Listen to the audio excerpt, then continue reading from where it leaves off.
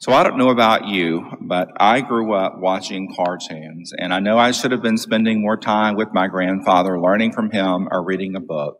But when I reflect back on that, it was so interesting to me now to see the Fred Flintstone Bedrock Hospital, and in that next hour to see the George Jetsons and all of the things of the future and the forecast of what telehealth would be doing for us. And never did I realize that we would actually see some of those things come to fruition. You know, I think for us in healthcare, it's getting away from some of those traditional ways of thinking. And a quick little story is that when I was growing up, I was a little bit larger, a little bit bigger, and a little maybe more mature for my age. And, you know, hospitals were really locked down when it came to children. But with my looks and my maturity, I was able to get into hospital wards where my mother might have been visiting, et cetera, and able to get past some of those traditional or those bedrock ways of thinking that, of course, many years later that we have let go of some of that thinking and we've become more liberal and open to the opportunities that are out there in front of us. So today I'm speaking to you from the idea of getting outside of our traditional thinking and that traditional brick and mortar setting.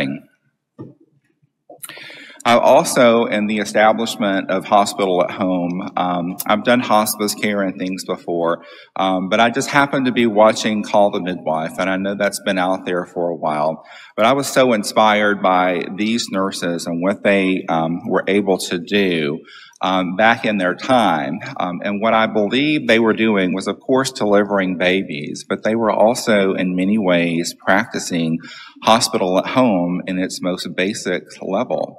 I really like seeing how those nurses, when the nurse got inside the home and they started seeing those social determinants of health, those influences that were impacting not only the patient's, the mother's health, but the rest of the family's health, they were able to, intervene, do things that improve the health of the community. And that is something that excites me about hospital at home, is being able to have a clear line of sight into the lives and the homes of our patients.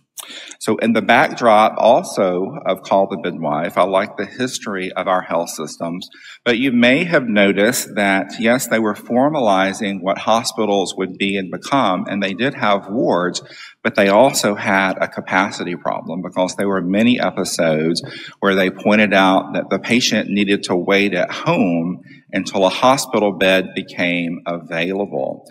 So with that in the backdrop has been something that has really, turning in my mind. And as you see here, the Hospital at Home, or the World Congress for Hospital at Home, has said that in our early beginnings that everything that could possibly be treated at home, it was treated at home. But we know we have swung the pendulum hard, especially here in the United States. When you look across the globe at hospital at home, we know that other countries such as Israel, the UK, Canada, and Australia, that they are practicing hospital at home, and it is really a mainstay of the care that they offer. These are, of course, single-payer health systems where they look more intently at how do they drive value, how do they reduce the cost, how do they control the cost. But they've also recognized that their populations and those patients who are geriatric or older, they've also realized the benefits of being able to be cared for in your home as a preference for the care. So in these countries, it's a mainstay of care. I put this advertisement that I snatched from the internet for a referral for hospital at home for Australia. And you'll see how it's advertised and it's put out there to the public, and you'll see the diagnosis, the kidney disease, the cellulitis. And then it says down at the bottom that they might start adding additional things to their hospital at home model of care. And what's really interesting to me is the word free on that advertisement. I mean, when do we ever see anything in our healthcare system that's put in front of our patients as something that's free? So these are countries that are recognized for doing hospital at home and doing it well. And I think it's important to also mention that they really have a primed public or primed populations who understand that when they have certain illnesses or conditions, that they will likely be cared for in their home. And that's in contrast to something here in the United States, that we really do not have a public that has come to realize that they can be cared for in their home setting. We're very much so dependent on our hospitals for delivering the care. So there's a few key events that have emerged here in the United States that really have gotten us to where we are with hospital at home today. And in 1998, Dr. Bruce Left, who I regard as our father of hospital at home for the United States, up at Johns Hopkins, he recognized with his own patients that there were certain trends, certain conditions, and certain reasons for why we should be treating patients at home. Now, he didn't have a payment model for that because there was no payer that was willing to sponsor a patient for hospital at home. But he went out and he was able to contract with the local payers there in the Baltimore area to say, hey, I want to do this. And for the reasons of it's the right thing to do for the patients, the right care, the right setting, all of these things. And so in setting up that contract and being able to start the first demonstration project that we can care for patients at home, he set us on a trajectory for more hospitals to start doing this.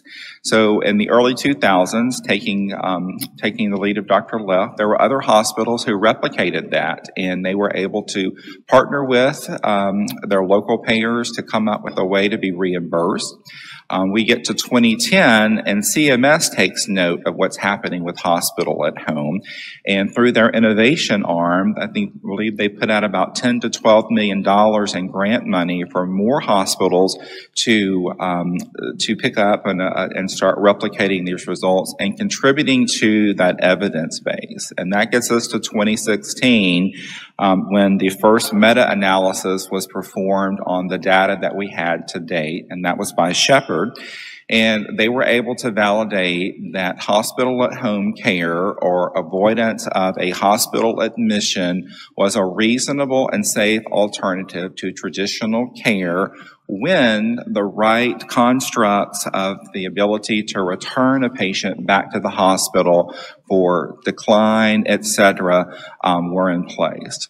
So with that, in 2016 to 2018, we have tech companies who really get into the wearable devices. How do we accelerate the use of patients using technology to monitor and oversee their own health?